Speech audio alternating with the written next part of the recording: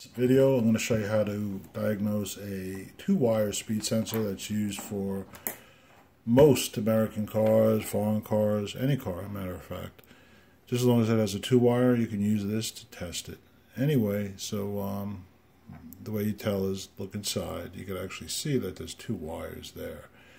And that's what we're going to use to test it. Now we could use, it doesn't matter polarity, plus, minus, either way. You can go either way with it, doesn't really matter.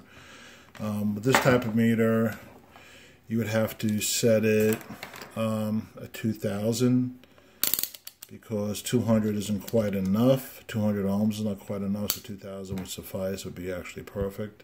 But we're not going to use this meter. The range, by the way, is between 190 and 250. That's what it's supposed to be. That's how many ohms it should be. This meter, this speed sensor right here is shot, and it's an open circuit, so it's not going to read anything at all. So this is the one that I'm going to be using, a Fluke. I got this for free, so I might as well use it. Also, it has that alligator clip, so it's a little bit easier. So what you do is, again, it doesn't matter whether it's plus, minus, there's only two wires, and make sure they're not touching each other. Well, then you would get full continuity. Anyway, so turn it on,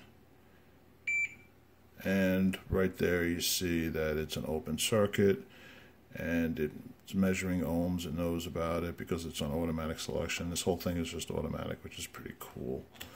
Anyway, so that's the way to do it. Hope this helps you. Have a nice day.